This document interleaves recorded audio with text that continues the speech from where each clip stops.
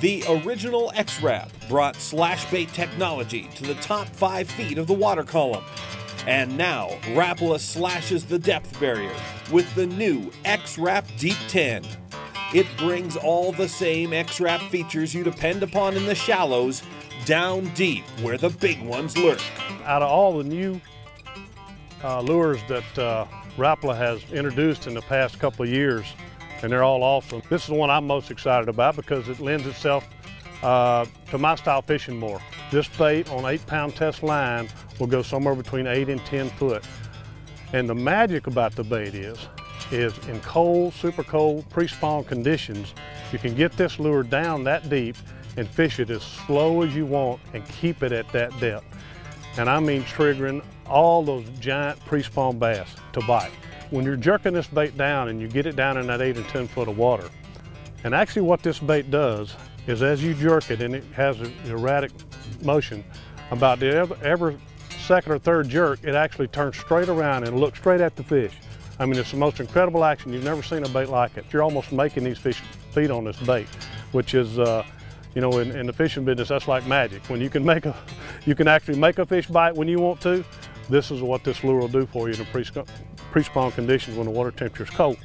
The Xrap Deep 10 comes in 13 popular freshwater colors to cover a wide range of fish species and water conditions.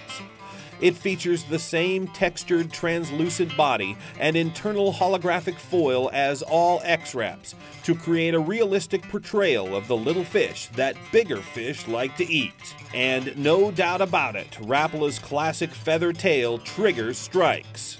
Then, the premium pyramid point hooks take over, sticking deep and holding on for dear life. Once a fish is on, it's on for good. You know, one of the things that you really notice about these two Xraps is the difference in the lip.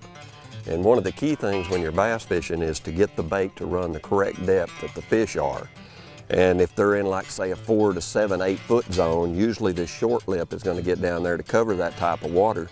And if they get real deep on you in some of these clear water lakes and the fish are actually coming out of maybe 15 or 20 foot of water, when it's real cold, this longer lip will usually get down there to that 10, 11, 12 foot zone, and when you pause it, they can come up to the bait, and that's what makes a jerkbait so good. Did you see that one, Bumpy? Golly, he hammered it.